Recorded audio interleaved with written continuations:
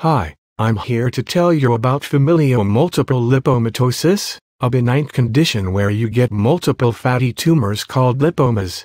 They consist mainly on fat tissue. I've read from Wikipedia that multiple lipomatosis is often considered as hereditary, but the real cause remains unknown. There are some hints towards inheritance, but it's not all clear.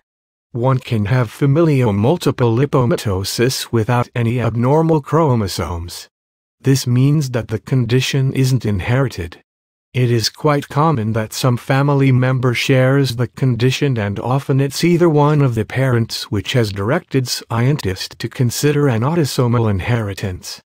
But after some extensive research, I'm more prone to believe that most of the time multiple lipomatosis is not hereditary at all. There are scientific studies which indicate contradictory.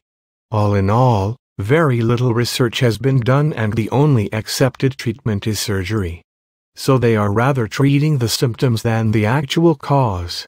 This has led me to the lonesome path, and I have gone through hundreds of studies in order to find out the real cause of lipomatosis.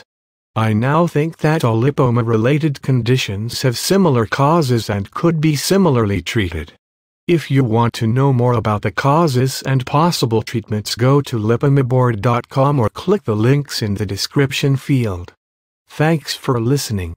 Hope to see you soon.